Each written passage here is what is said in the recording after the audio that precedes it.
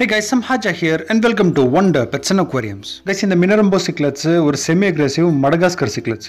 So இப்போ இந்த cichlidல அப்படி என்ன ஸ்பெஷல் திங் இருக்குன்னு கேட்டிங்க அப்படின்னா இந்த ஃபிஷஸ்லாம் வந்து semi aggressive fishes தான். பட் ஆனால் அக்ரஷன் பார்த்தீங்கன்னா அதர் ஃபேமிலிஸ் கூட தான் இருக்கும். அதாவது அதர் ஃபேமிலி cichlids கூட தான் இருக்கும். அதோட ஓன் ஸ்பீஷீஸ்க்குள்ள அக்ரஷன் ரொம்பவே கம்மியாக இருக்கும். ஸோ அக்ரஷனை பொறுத்தவரையும் இந்த ஃபிஷஸோடைய ஆயில நிறைய பல்லு இருக்குன்றதுனால கண்டிப்பாக டேமேஜ் இருக்கும். பட் இதுக்கேற்ற மாதிரி டேங்க் செட்டப்பும் டேங்க் மேட்ஸும் நீங்கள் வச்சிருந்தீங்க அப்படின்னா ரொம்ப ஸ்லோவாக க்ரோ ஆகக்கூடிய ஒரு நல்ல கிரவுண்ட் சர்ஃபர் ஃபிஷ் இது. அதாவது இந்த ஃபிஷஸ்லாம் பார்த்தீங்கன்னா கிரேவில் சர்ஃப் பண்ணிக்கிட்டே இருக்கும்.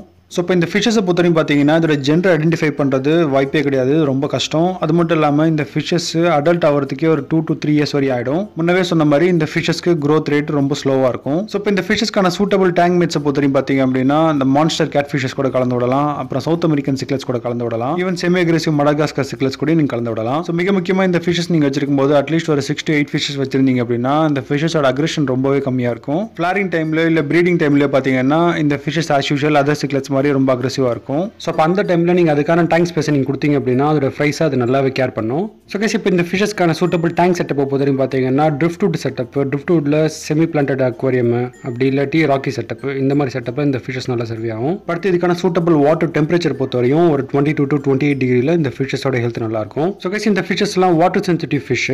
ஸோ அதனால் இந்த ஃபிஷஸ்க்கு நீங்கள் ஃபுல் வாட்டர் சேஞ்ச் பண்ணாலோ இல்லை வந்து திடீர்னு சொல்லிட்டு வேறு குவாலிட்டி ஆஃப் வாட்டர் நீங்கள் ஆட் பண்ணாலோ இந்த ஃபிஷஸ்க்கு ஹெல்த் ப்ராப்ளம் வரதுக்கு நிறைய சான்ஸ் இருக்குது. ஸோ அதனால் இந்த ஃபிஷஸ் நீங்கள் வச்சிருக்கும் போது வீக்லி வாட்டர் சேஞ்ச் பண்ணுங்கள், ஒரே மாதிரி வாட்டர் குவாலிட்டி நீங்கள் மெயின்டைன் பண்ணுங்கள். இப்போ இந்த ஃபிஷஸ்க்கான சூட்டபிள் வாட்டர் கண்டிஷனை பொறுத்தவரையும் பார்த்தீங்க அப்படின்னா ஸ்லைட் அசிட்டிக் வாட்டர் இல்லை ஸ்லைட் ஹார்ட் வாட்டரில் இந்த ஃபிஷஸ் நல்லா சர்வே ஆகும். என்னோட ஒப்பீனியனில் இதுக்கு நீங்கள் ட்ரிஃப்ட்வுட்டோ இல்லை ஆல்மண்ட் லீஃபோ நீங்கள் ஆட் பண்ணியிருந்தீங்கன்னா அது ஹெல்த் நல்லாவே இருக்கும். இந்த ஃபிஷஸ்க்கு நீங்கள் எல்லா விதமான ஃபீடும் கொடுக்கலாம், பெல்லட்ஸ் ஃப்ளெக்ஸ்னு சொல்லிட்டு எல்லா விதமான ஃபீடும் கொடுக்கலாம்.